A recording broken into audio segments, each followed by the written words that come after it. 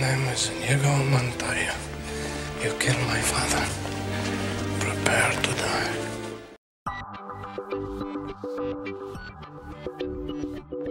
So while I was browsing on YouTube, I came across a video of Zyger, of her making a local multiplayer game. Local multiplayer or couch potato games are games that you and your boys play on a single computer with multiple controller. While watching the video, I remembered, I haven't made any local multiplayer game since I've started being a developer. Or can't I? So with me being aggressive with myself, I set to make a simple local multiplayer game so I can say that I made one. Brainstorming an idea, I've always been fascinated by sword fights, how they parry each other's attack and move swiftly. With an idea in mind, I have made a list of things that I'll be doing and opened up a project in Godot. First, I made some player sprites and their basic movements. Then, I need to come up with a way to play it using multiple controllers. What shouts local multiplayer game but a single keyboard with 4 players on it? So setting up the controls for 4 players. Player 1 will use the WASD, Player 2 the arrow keys, Player 3 will use the IJKL, while Player 4 will use the numpad 5, 1, 2, and 3. Really sorry for those non-QWERTY keyboard players. I'll try to make a setting for changing the key inputs.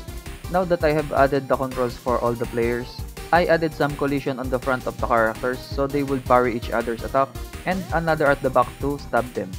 Looking for an awesome background music, I came across Alex Sanders.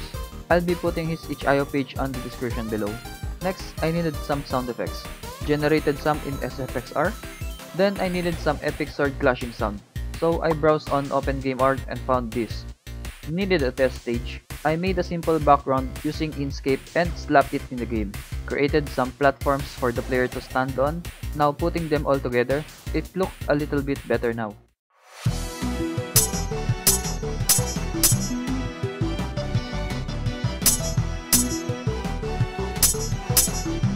What's more dramatic than a slow motion? Adding it when a player is stabbed at the back? My name is Inigo Montoya. You killed my father. Prepare to die. NANI?! Now, I just needed a way for the players to join the game. Because I'm too lazy to make a lobby screen, I just made it that when you press the control key for a character, it will spawn a particle in a random place and pushes off any player within that area.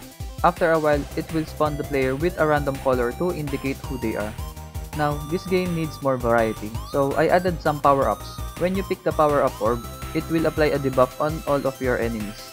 The gravity orb will slow down and prevent others from jumping. The reverse orb, which will reverse the controls of the enemies left and right. The fatigue orb will stun the enemy after a clash. Using the spawn system for my players, now I can spawn the orb too. Next is adding 2 more stage. I made a factory stage where there are moving platforms. Credits to Alucard for the epic background. Then I made a cabin stage where the doors will teleport you to its partner door.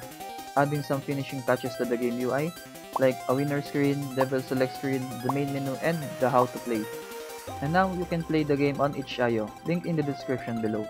I had fun making this game and I'm glad that I challenged myself to do it. So guys, don't be afraid to challenge yourself. You never know what you are capable of.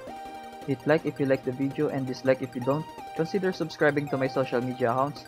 And until then, have fun making games and cheers!